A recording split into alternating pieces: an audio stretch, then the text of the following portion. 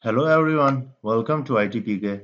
In today's quick tutorial, we will see how we can find an IP address of our computer on any Windows devices. If you like this video, please consider subscribing and commenting. So let's begin. On your personal computer, go to Start menu and search CMD. CMD will appear up a command prompt for any kind of your Windows, either it's Windows 11 or 10 or any other Windows. Right click on the command prompt and run as administrator.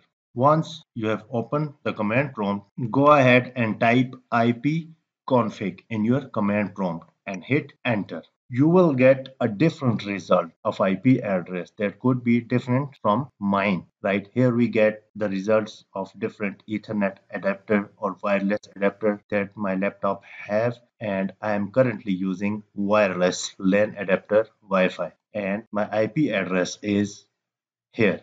This is my IPv4 address for my this computer. So it's that simple. If you need this IP address to share with someone, you can just copy it and we can paste it into Notepad. That's it for today quick and simple tutorial. Thank you for watching ITPK.